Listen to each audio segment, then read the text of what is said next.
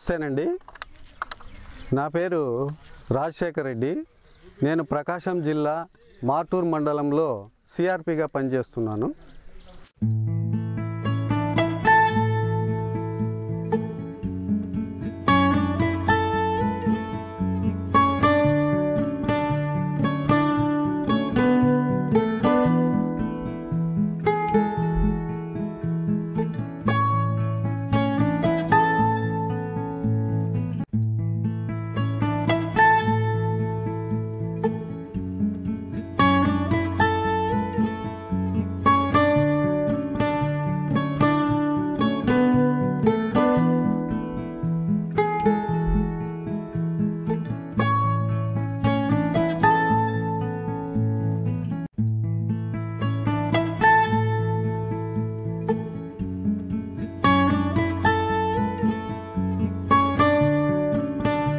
సాంబయ్య గారు, నేను ఇంటి దగ్గరికి వెళ్ళొచ్చాను.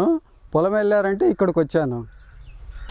నమస్తే సార్, నేనే ఫోన్ చేద్దాం అనుకుంటున్నాను, ఇంతలోనే మీరు వచ్చారు. ఏమైంది సాంబయ్య అన్న? పచ్చ పురుగు బట్టి ఏం తోసక మీకే ఫోన్ చేద్దాం అనుకుంటున్నానండి. ఇందులో ఆలోచించడం ఏముంది? ప్రకృతి వ్యవసాయం పద్ధతుల్లో బ్రహ్మాస్త్రం తయారు చేసుకుందాము. కషాయం చేసి చూపించండి, మిగతా రైతులను కూడా తీసుకొని వస్తాను. సరే, వెళ్దాం రండి, తయారు చేసి చూపిస్తాను.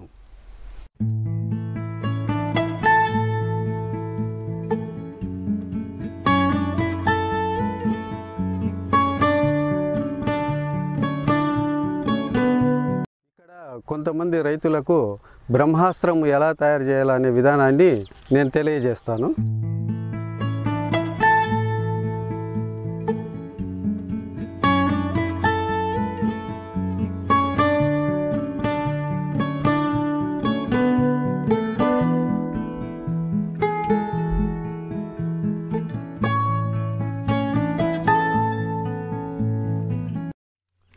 నమస్కారం సార్.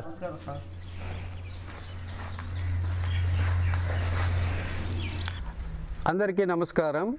నేను చెప్పినవన్నీ తెచ్చారా? మీరు చెప్పినవన్నీ తెచ్చాము. ఇప్పుడు ఏం చేయాలో చెప్పండి సార్. వేపాకు 3 కిలోలు, కానుగాకు 2 కిలోలు, సీతాఫలమాకు 2 కిలోలు, ఉమ్మెత్తాకులు 2 కిలోలు, వావిలాకు 2 కిలోలు. ఈ ఆకులు మొత్తం ఏం చేయాలి సార్? ఈ ఆకులతో పాటు ఇంకేమైనా అవసరమా సార్? ఈ ఆకులతో పాటు 20 లీటర్ల ఆవు మూత్రం కావాలి.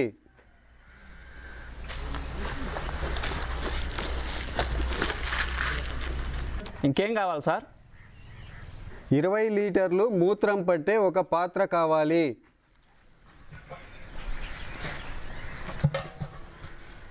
మీరు చెప్పినవన్నీ తెచ్చుకున్నాం సార్. ఇప్పుడు ఏం చేయాలి?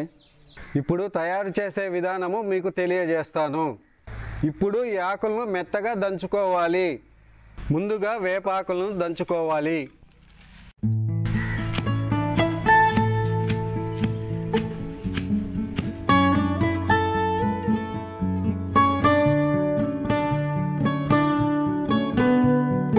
ఇలాగే ఈ 5 రకాల ఆకులను దంచి పెట్టుకోవాలి.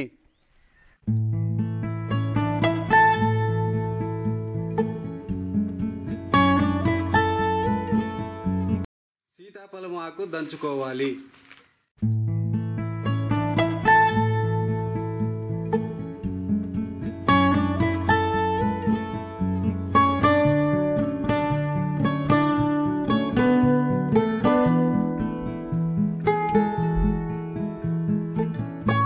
వావిలాకు దంచుకోవాలి.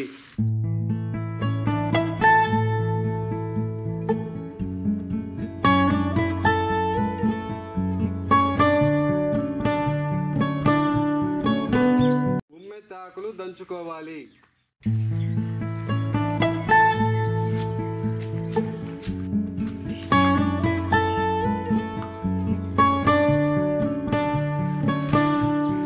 ఇలా దంచుకున్న మిశ్రమాన్ని ఏం చేయాలి సార్?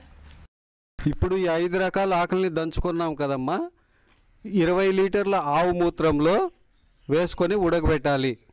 ముందుగా 20 లీటర్ల ఆవు మూత్రాన్ని పాత్రలోకి పోసుకోవాలి.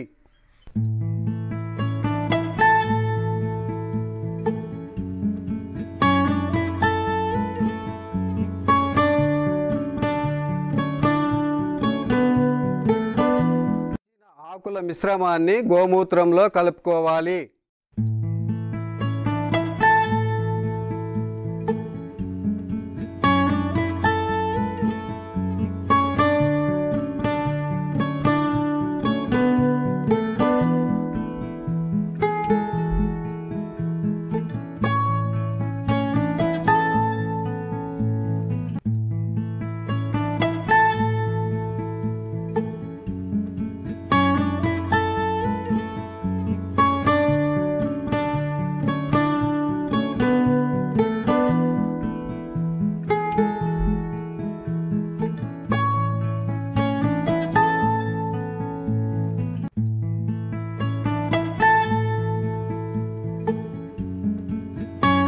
ఇప్పుడు ఇలా కలిపిన మిశ్రమాన్ని ఏం చేసుకోవాలి?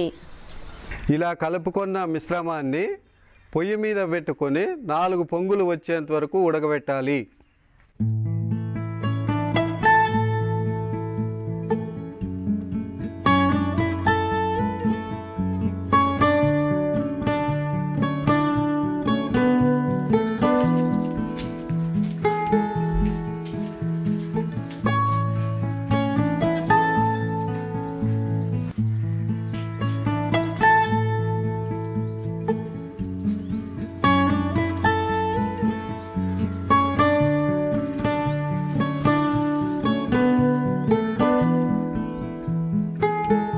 పొయ్యి మీద పెట్టాం కదమ్మా, కట్టెలు పెట్టి మంట వేసుకోవాలి.